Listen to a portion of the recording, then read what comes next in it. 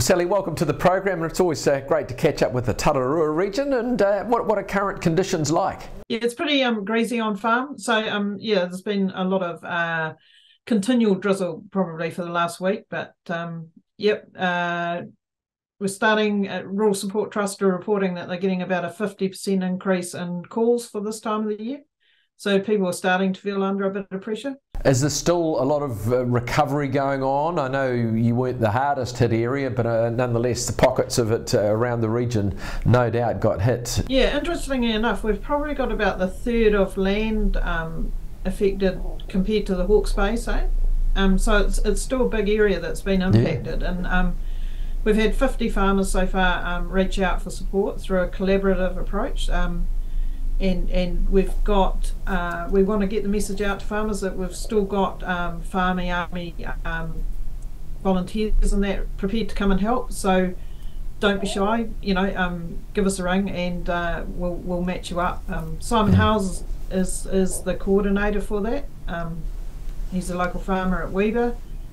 So yeah, he's got a list of people and they're ready to come onto farm as needed. So. And that's specifically for your area, because I know a lot of your farmers have probably felt, oh look, all the worst of it is in Hawke's Bay and we don't want to bother anyone, we'll just sort of get on with it. Yeah, well, so we're encouraging them now if they, because people, it's getting wet, and if you haven't got your fences up and that and you just need an extra set of hands for a day or two, give a yell, We can't help if we don't know.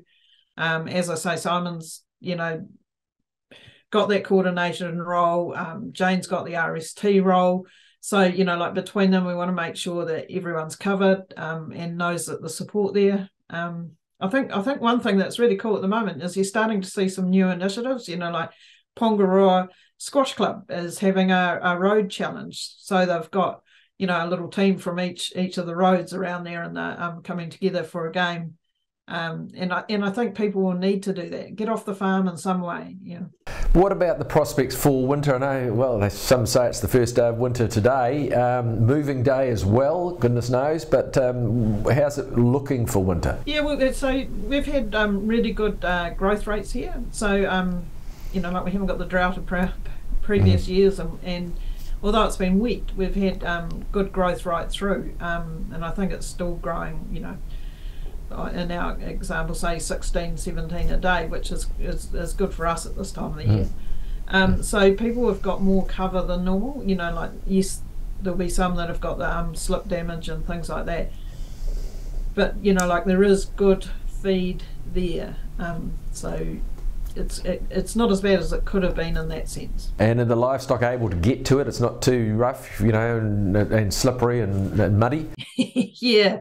So there is one pocket of 10 or 11 farms that we're still waiting to get good truck access established. So, but that's, most of them, I haven't touched base in the last week, but, they are starting to be able to come out other people's places and things like that. And and I, one of the big stations had got the cattle weaned last week, I think it was, or the week before. So, that was a big positive to have been able to round them up enough and move them out. Now, you've been involved this week in a governance course, was it? Learning about governance and committee, etc. Yeah, and it was brilliant. It's called To the Core, and it's been initiated by Farmlands, Silverfern Farms, and LIC.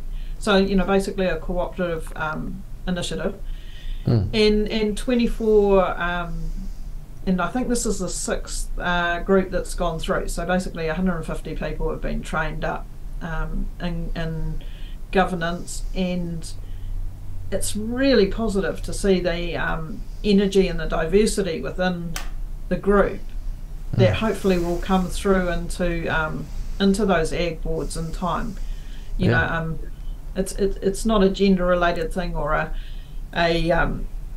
it's nothing against the white male, don't get me wrong, but it's more the diversity in thought.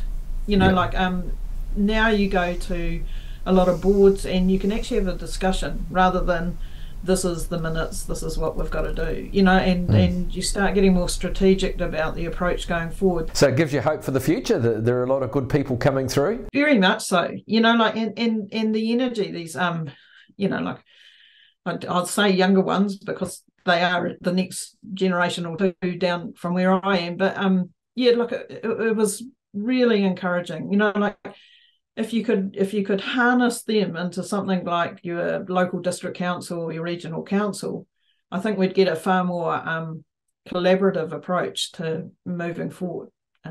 Like I think the district council, the average age is 62 across the country at the moment for those positions, and it's sort of like it would be good if we could move that dial.